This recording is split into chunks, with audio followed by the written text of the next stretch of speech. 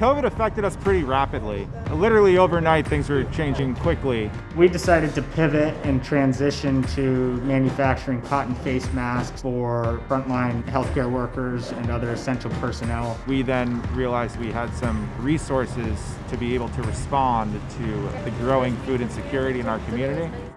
We're doing this and making these so we can, create a meaningful difference out there in a time of serious shortage. So the 1.0 is what we just built really quickly, which is just feeding people in a very direct way as we were used to. The reason we made this decision was to keep our team off of unemployment so that they can provide for their families.